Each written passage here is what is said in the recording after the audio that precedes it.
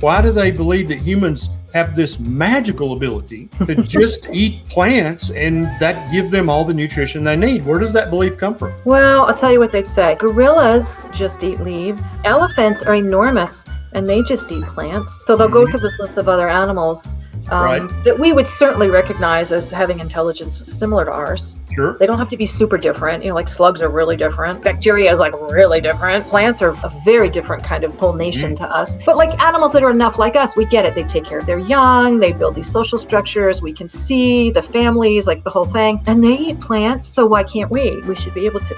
Now, never mind, we have a completely different digestive system, which we do. Completely different.